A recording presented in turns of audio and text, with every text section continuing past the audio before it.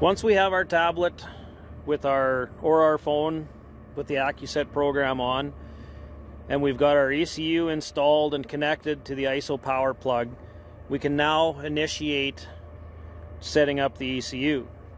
So we want to touch the AccuSet icon on the screen, which is going to open the app. When it opens up, you're going to get a connect to drill at the top. No drills available is going to be displayed on the screen, and you can press scan. When you touch scan, so it did the scan and it found the ECU.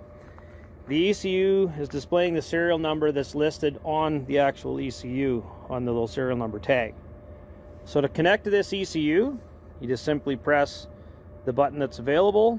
So it's the 44236 BIC-0007. Touch on it. It's going to automatically start trying to hook to this. It's going to come up, it's going to say drill not calibrated. To begin operation, you must run a calibration routine by tapping the menu below. The other thing you want to make sure when you're doing this for the first time is that you're hooked to a Wi-Fi signal, whether it's a hotspot off your phone or if you're in a yard or close to a shop that has a Wi-Fi signal. You need your device connected to the Wi-Fi signal in order to get the error codes to come up.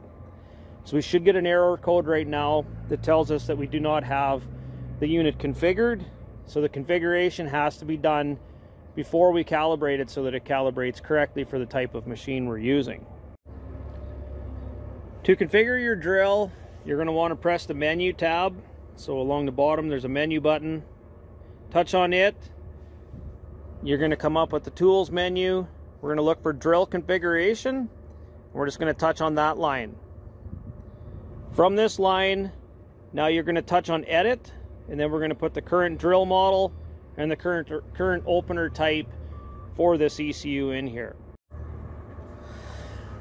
So we're going to go into the edit mode. You'll notice for the purposes of the video alone that we already have current drill and opener types in there. We just swapped to an existing ECU so that we didn't configure a new one. So in order to change it, press the edit button.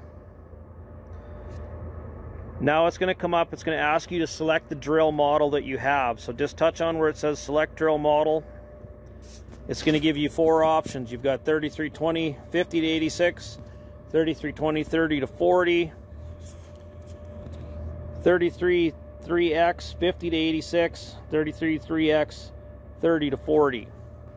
This drill that we're configuring is a 3335 76 foot. So we're going to select the 333X 50 to 86. The next, it's going to ask you to select the opener type. Select that. You've got PLS, so that'd be a 3335. PLX is a 3335 without banders. The PLS can have banders. PLDS, that's a dual shank machine. That can be with or without banders. And then the PLX with mid-row banders.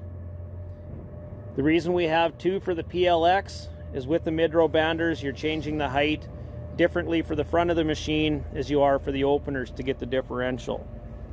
So this one's a PLX with mid-row banders, so that's what we're going to select next.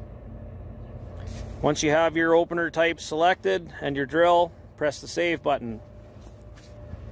Now we can go back by pressing the arrow in the top left corner beside drill configuration and also menu, and it's going to take us to our screen. Once your drill configuration has been completed, we can then go and do the calibration. We're going to touch on the calibrate button, and then it's going to come up and it's going to give you a screen that says system calibration. Please confirm area around the implement is clear. So make sure there's nobody around the machine. Then just press start calibration, and it's going to start going through. Depending on the flow and the pressure of your tractor is going to depend on how long this takes, as it has to fully cycle through one complete raise and one complete lower in order to get the end points for the cylinder. It will time out after 6 minutes if the oil flow isn't there, and then you will have to start over again.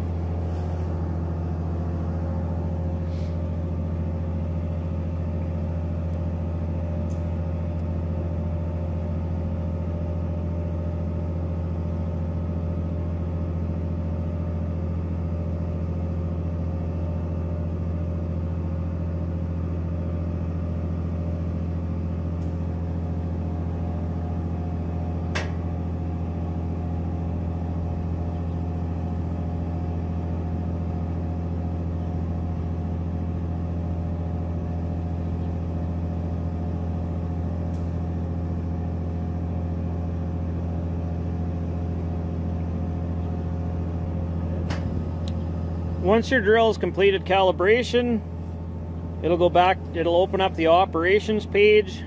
For this one that we've configured, we've got the fertilizer level, which is for the banders, and we've got the seed level, which is for the seed openers. That's a PLX with mid-row banders configuration. Now that we have it set up, now that you can touch shallower or deeper, and it'll adjust your levels, and the machine will start to go up and down, depending on what you've configured. You'll notice on the PLX with mid-row banders, you've got little yellow half arrows on each side. That's your limits for the depth setting you're at for your banders or your openers. So depending on what depth you're trying to get with your banders may limit what you can do with your openers. Same thing goes for your banders. So the yellows are your limits. And you'll notice here, if I change to deeper on my seed levels, you're going to notice that the yellow arrows are moving around on the fertilizer, and that's changing my limit of how shallow or how deep I can go with that.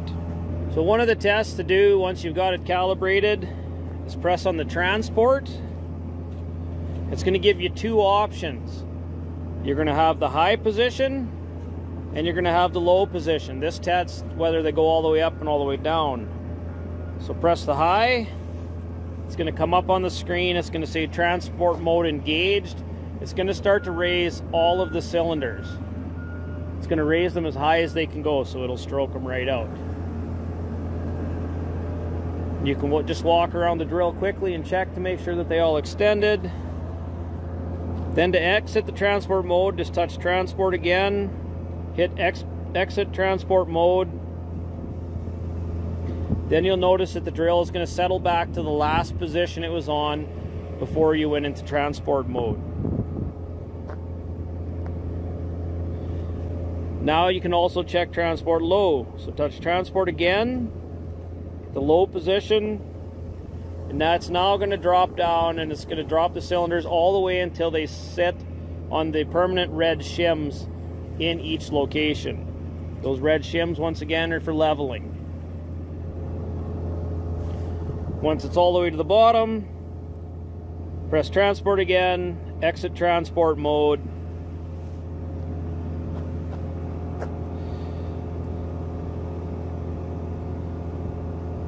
And your drill is going to try and get itself back to where it was when you went into that transport mode. It's going to reset itself. So the last position, same thing as if you lose contact or connectivity with your device you're using to control, it's always going to go to the last setting that was used in that monitor.